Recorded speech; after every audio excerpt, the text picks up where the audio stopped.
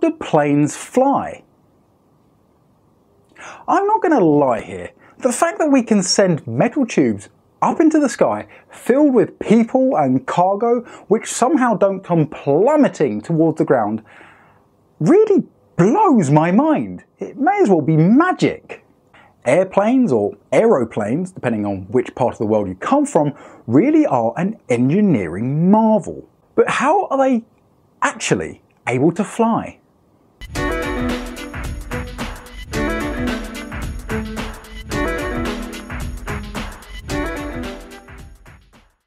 Hi there, Danny Ward here. Welcome to Knowledgica. This is the show about anything and everything. Today we are discussing planes. How on earth are these giant, heavy metal behemoths able to glide so gracefully through the air? The simple answer is that planes often have wings, and these wings are there for a reason. Funny that. The wings of an aeroplane push airflow downwards as the air flows across them, which in turn creates lift for the aircraft. There are four forces acting on a plane. These are called lift, which we have just mentioned, and there are also thrust from the engines, drag from wind resistance, and the plane's weight being pulled down by gravity. During takeoff, the thrust must be greater than the drag pulling back on the plane in order to move forward. This thrust generates lift, greater than the plane's weight being pulled down by gravity. This allows the plane to climb in the sky. So why is this thing called lift generated? Well, now we're going to jump into the world of physics. And in the case of aeroplanes, it's a big old world filled with lots and lots of physics. There are two concepts which heavily describe why a plane is able to fly. These are Bernoulli's principle and Newton's laws of motion. English physicist Sir Isaac Newton didn't just come up with one law of motion. No, he was a born overachiever. He came up with several.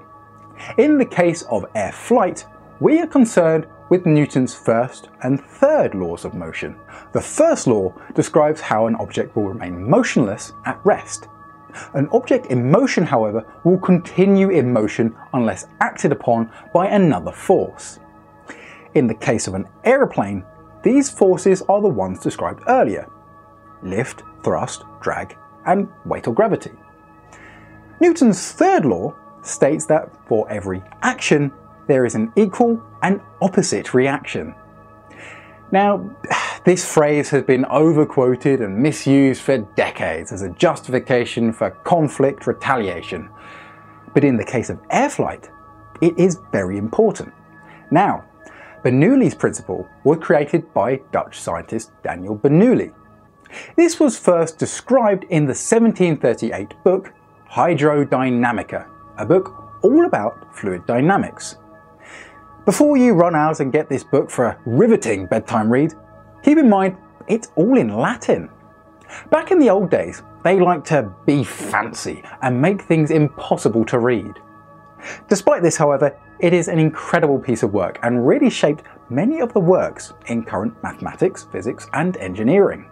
Bernoulli's principle helped to explain the fluid dynamics of air. Air, when in motion, acts like a fluid as it can take the form of different shapes. As this fluid moves faster, less pressure is produced.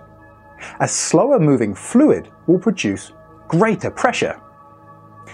Let's combine all of these together, shall we? Newton's first law described why we need thrust from the engines to move the plane. An object will stay at rest otherwise.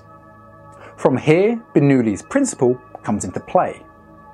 An airplane's wing has what is called a leading edge, which faces forward, and a trailing edge, facing away from the direction of flight.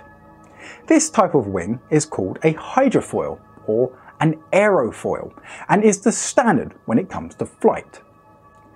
Air will be split. Some will travel above the wing, some will travel below. Now this is where the clever engineering starts to rear its head. The hydrofoil wing is curved on top. This causes the air travelling over the top to speed up in relation to the air under the wing. Think of it like sliding down an icy hill.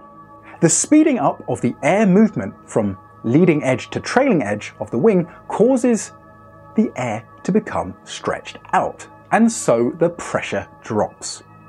This leads to a situation where the air on top of the wing is at a lower pressure than the air under the wing, which is at a greater pressure. The high pressure will move towards the lower pressure, meaning that the air travelling below the wing will push upwards. This action creates lift. As the plane increases its speed, the more lift is generated. The plane will travel higher and higher into the sky, providing this lift is greater than the opposite force, weight or gravity, which are acting upon the plane, pulling it back down to Earth.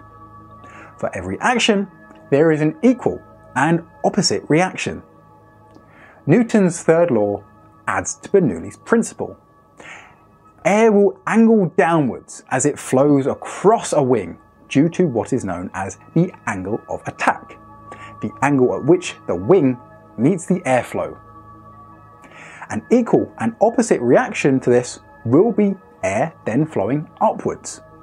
Lift is generated. The faster the aeroplane travels, the more air is forced downwards, leading to greater lift. When a plane is coming in for landing, they will alter their angle of attack. This will help to slow them down and allow them to descend towards the ground. Aeroplanes are essentially just giant metal birds in the sky. But what about actual birds? Well, they too use many of the same principles when it comes to flight. The big difference, however, is that birds are able to flap their wings. Unlike big engineered metal aeroplanes, unsurprisingly, birds don't tend to have big kerosene-fueled jet engines to generate thrust. They flap their wings instead. All the other principles are the same. They too rely on angle of attack and air pressure. Now onto a bit of history. The Wright Brothers. You may very well have heard of these guys. They were the first recorded people to create a successful airplane with controls.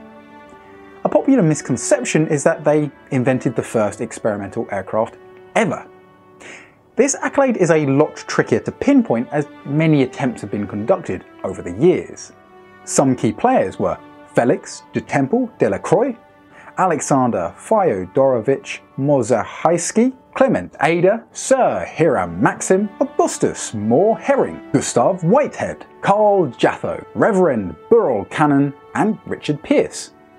So quite a few people managed to apparently beat the Wright brothers. Although many of these were certainly less successful, and there is little proof to support many of the previous claims.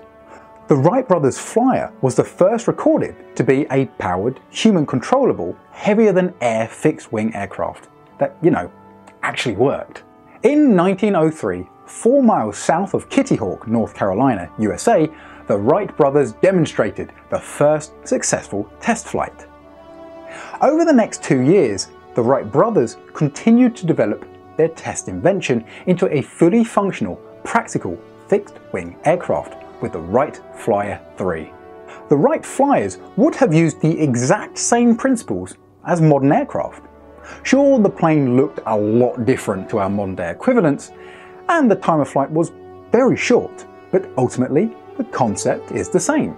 Thrust was generated by an onboard motor, and lift was generated as the air flowed over the wings. The Wright brothers minimized the impact of gravity by reducing the mass of the plane as much as possible by using lighter construction materials. They reduced the impact of drag by having the pilot lie down. Voila!